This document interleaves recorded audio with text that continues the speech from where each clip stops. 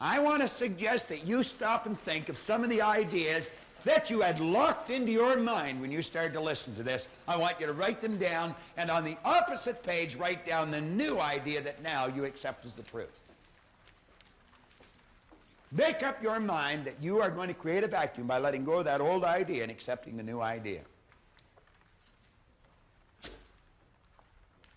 You study that vacuum law of prosperity chapter, and study it, and study it, and study it, and I guarantee you your life will be filled with beauty. Create a space for the good that you desire. I was talking to a manager of a sales operation. He was telling me he wanted more people working in his office. I said, "Do you have an empty desk?"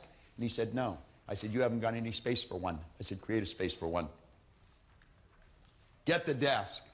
Put the phone on it. Put everything there that you need." And I said, "Before long, there'll be somebody behind the desk.